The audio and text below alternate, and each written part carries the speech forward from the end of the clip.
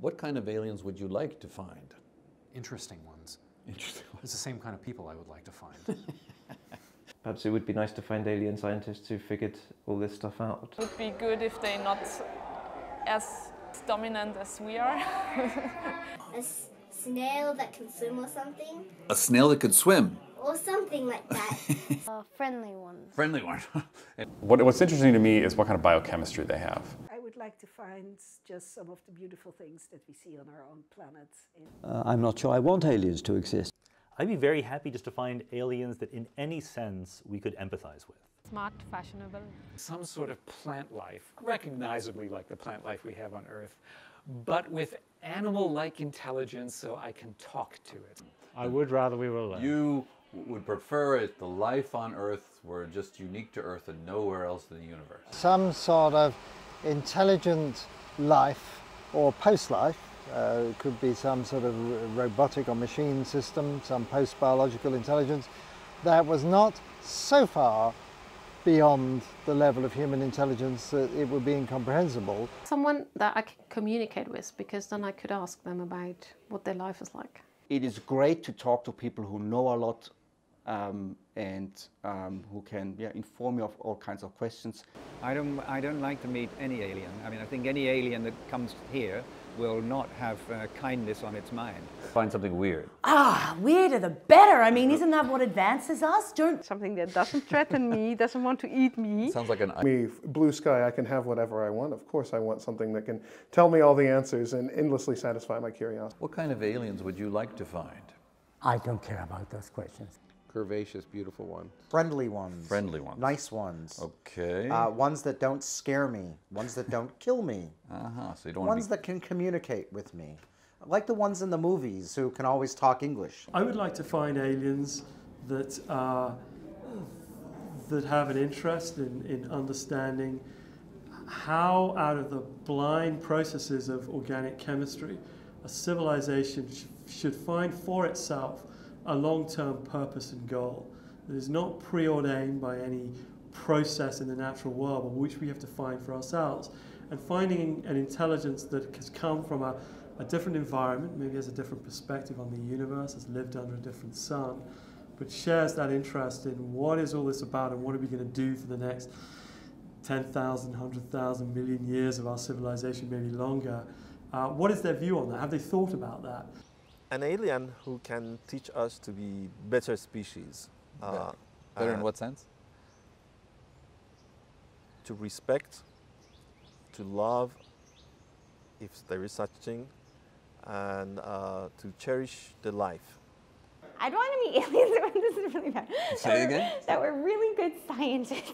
You'd like to meet really good scientists. Yeah. So you'd like to meet yourself. Maybe. I guess, doesn't everybody, I guess? If we could find life that is intelligent life, that we can communicate with, and that is more advanced than us, that is civilized and peaceful. You want to find peaceful, civilized life? They would perhaps be able to, send us information that could perhaps benefit society and make us take a quantum leap. So you want to find a benign God? I think God is the wrong word. Well, I would like to account in most probable type, which is those who survived the bifurcation we're facing now and actually developed into an advanced civilization.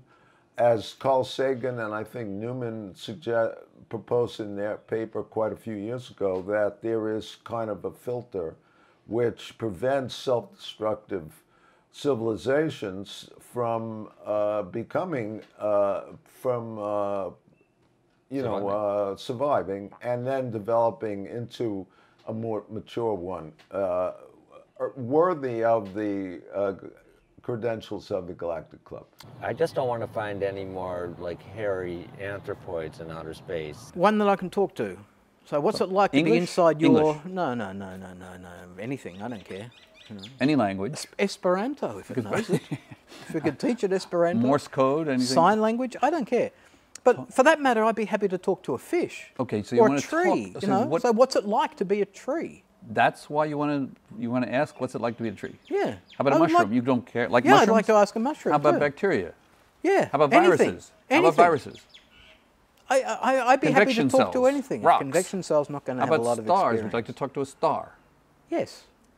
I'd just like to know... A hydrogen atom. You'd like to talk to an electron. Look, I'm assuming at the moment, because for the sake of the emotional answer, that these things will be able to answer, and they have enough awareness to be able to tell me what it's like. I'd be perfectly happy finding microbial aliens, because I know that microbes are running this planet still, for the large part, and so we owe them a great debt here, even though they're massively undervalued by us humans. But I'd be equally delighted to find them elsewhere, because I think they're the most important organisms in many ways, because they run biospheres, including this one. If all we find is three-headed or two-lunged giraffes, or sorry, two-headed, three-lunged giraffes, or whatever, then that would be interesting, but maybe a little bit less exciting than the real possibility of expanding the community of beings created in the image of God. I'd like to find intelligent, benevolent ones. The stranger, the better. That they communicate. What does it communicate? So are you looking for God? Looking for omniscient beings who've lived so long that they know all the answers to astronomical questions? Yeah, I'm looking for more information, for answers to some of the questions we haven't solved yet. And also learning.